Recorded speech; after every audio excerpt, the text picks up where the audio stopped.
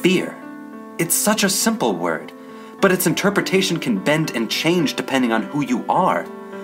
Fear could mean spiders, clowns, heights, abandonment, the unknown. The list goes on, doesn't it? So let's get a little more specific. Now in this example, the things that terrify you most are manifesting into a vivid nightmare. Maybe you saw something move in the shadows, an imperceptible shift that shouldn't be possible. Or you heard light laughter from around the corner. You amble around in pure darkness, reaching for something, anything, that can act as a light or a weapon. But you find nothing. Or worse, you do find something, but it's attached to a creature that has long, jagged fingernails. It's stitched together out of shadows, slowly moving closer with each disjointed step. Its bright yellow eyes are focused solely on you. It reaches toward you, whispering your name. And then you wake up from your nightmare. You take stock of everything around you. Your bed, your pillows, your comforter.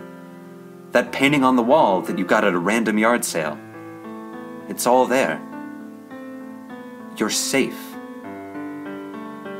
You're awake. But there's always that small part of you that wonders if you're still dreaming. After all, experiences like this aren't uncommon. Strange things have happened to nearly everyone you know.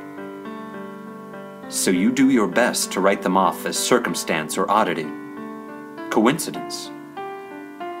Because surely there has to be some sort of logic to it all, and that logic wouldn't exist in dreams. You decide, finally, that you're awake, that you exist. But no matter how hard you try, you can't shake that thought in the back of your mind. You go to sleep every night wondering if any of this is real, or if you're still caught in that same never-ending nightmare. And, thanks to a one-of-a-kind poker game, one unlucky soul knows exactly what I mean. The Gold Doubloon was the crown jewel of Checkpoint 15. This 5-star resort and casino featured 35 floors, a magic show that promised to eclipse the great Harry Houdini himself, and an art collection that would rival the Louvre.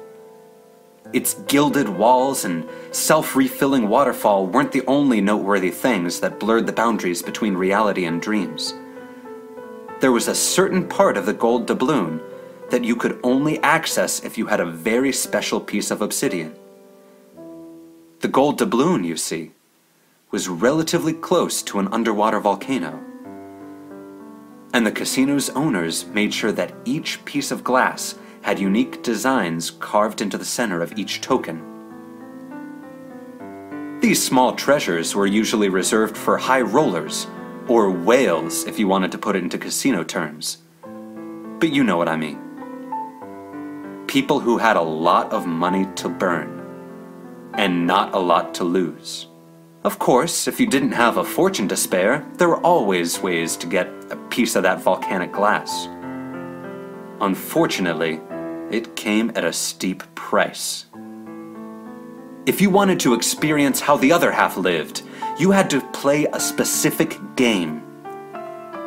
Well, that's not entirely true. The game wasn't the important part. The wager was. Like any respectable casino, the Gold Doubloon vetted all employees to ensure that their guests were always in fine hands. Their clientele expected the highest level of discretion, as did the casino's founders. Despite the secrets that surround the upper echelons of the hotel's operations, if you knew what to ask, well, you'd better be sure the answer to your question was something you wanted more than anything else in the world. Because the Gold Doubloon held more than a few secrets, and one of them, supposedly, was the key to immortality. It sounds far-fetched, to be sure. I've spent time in a few casinos, both on the bridge and off. And I've never come across any secret rooms or blackjack games that could lead into turning into Dorian Gray. But let's say for the sake of, well, whatever, that it was actually possible. That's what the piece of obsidian was for. If you were unlucky enough to get a hold of one, all you had to do was go right up to one of those expertly picked employees, hand them the token, and say one very simple 6-letter word: return. Considering the prize was eternal life, it wasn't a word that could be said lightly. So, you gain entry into a part of the casino that shouldn't be there. A hidden set of rooms that are just slightly wrong. You hear someone crying close by, but when you turn to ask about it, you realize you don't have an escort. You keep going, relieved that the sobs seem to be fading away with each step. You pass the next room and see someone standing in a corner. They aren't making a sound, and you just caught a quick glimpse as you walked by, but you're sure that's what you saw.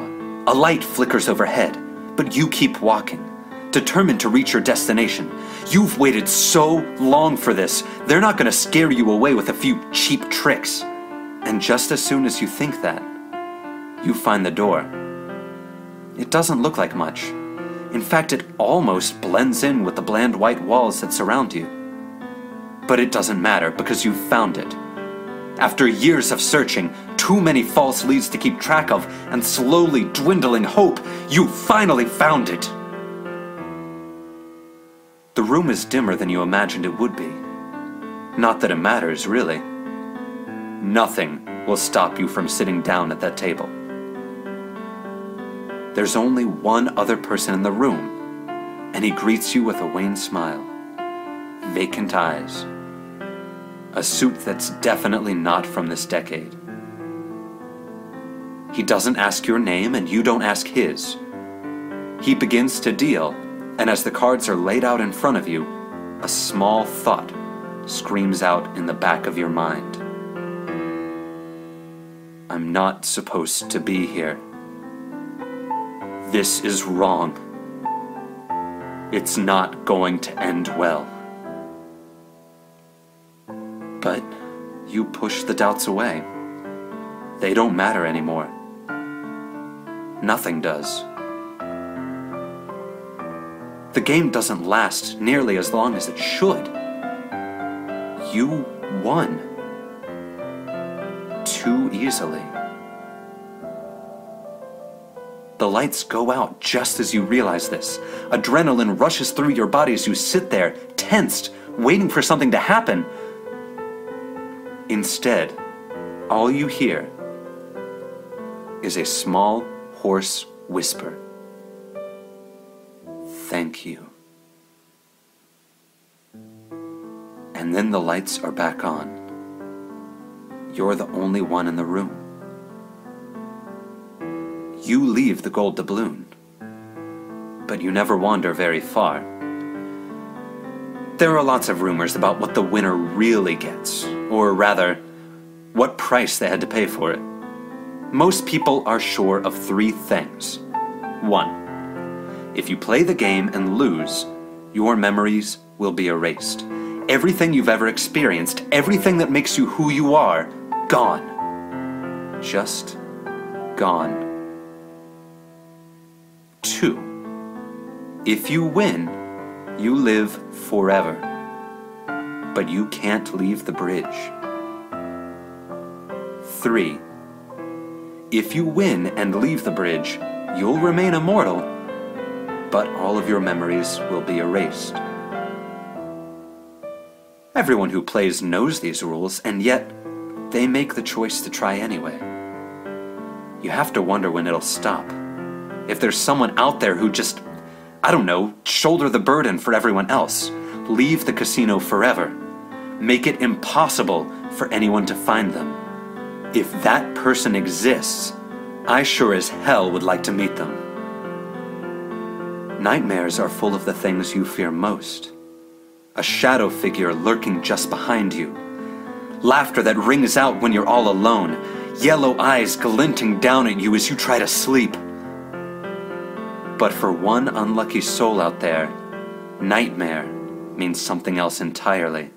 A nightmare isn't some sort of otherworldly paranormal force. It's not the bogeyman hiding beneath the bed. Instead, it's their reflection. That thing in the mirror that used to be them, but isn't anymore. It's the gift of immortality, and the curse of being foolish enough to accept it.